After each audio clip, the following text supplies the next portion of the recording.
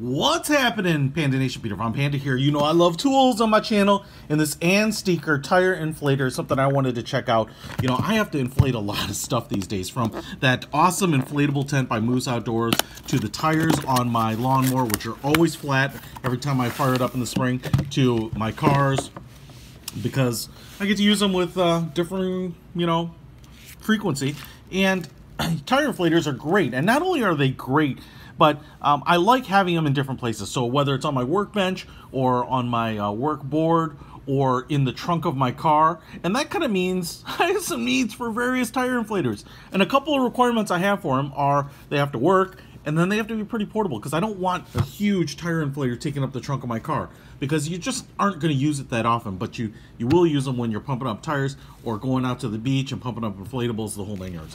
Now, I wanted to check this one out because this one looked a little different. It looked kind of high-tech to me. It's got this kind of velour-like drawstring bag, and as you can see here, not that big. About the size of, I don't know, a small pot here, right? So I'm just going to pull this sucker out, and what we have here is an instruction booklet for this LD 1618D, and should have all your user information in there. And what we have here is, man, the design looks cool. It's very modern, and it kind of reminds me of like those night vision goggles in Jurassic Park because of the lights that we have on the front, or Johnny 5.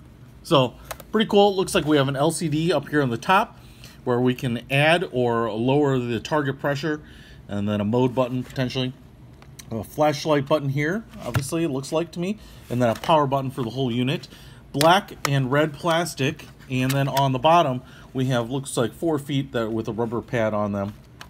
We also have a couple of needle adapter and then an inflatable adapter, the little cone, and looks like they just fit inside each other and then snap in here on the bottom. Now, you often don't need these because the hose, which here is here on the back, and you just winds up and then you pull it out here, has one of these types of attachments which you can just put onto most Schrader valves. And so you just put it on, there's a little rubber seal in there, and then you push this down and that will squeeze that against the valve itself.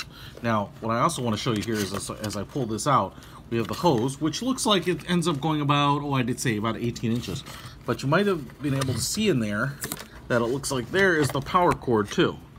Let's see if we can get that out for you.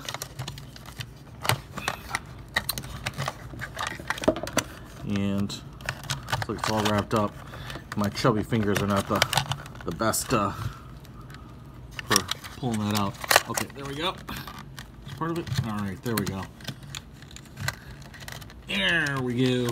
Because it's bound up here and wired up and twist tied together, it's hard to get out. But once you're just kind of stuff sack it back in there, you should have no problems. Now I will tell you here on the power cord, man, we've got a lot of cordage. So I don't think it's going to be a problem to plug this into your power outlet in your car, a little LED light there, and then be able to get to all 4 tires or more with this much cordage on it. Okay, so now the next thing we have to do is take it outside, plug it in, and see if it'll pump air. Alright, so I've got the air compressor plugged into my Fiat here, and as you can see, we have a backlit LCD on the front, and it's showing 35 PSI is where it's set to. Now, what you can do is just adjust that target PSI with these buttons here. And so you can raise it or lower it. So whether you're filling up a car tire or a bicycle tire, theoretically you could get the PSI right where you want it. Now I also want to show you some of the other buttons here, is that we have this button, and as you can see, man, we've got a couple dual bright lights on the back there in white. We also have the red flashing lights, which is going to be awesome for signaling for help or alerting that you're a car on the side of the road and don't hit me. And then we have SOS red flashing and then off. So white, slow red strobe, and then SOS red. So we've got that too. And now if I hit this button, that's going to turn on the pump here. And what it's saying too is when I turn that on, looks like this little tire tread here fills up to show the pressure that we're building. So I'm going to try this on my Poulon Pro lawnmower here because I have a flat tire. Even though my car's over there, so you can see here we have plenty of cableage to get there. Now I'm just going to go ahead and turn this on. Now what I've done here is I've actually changed the pressure down to 15 because I just figured out that lawnmower tires shouldn't get the kind of tire pressure that car tires should have. So I'm just going to go ahead and turn it on. And look, it stopped because it hit 15. I didn't do anything. See?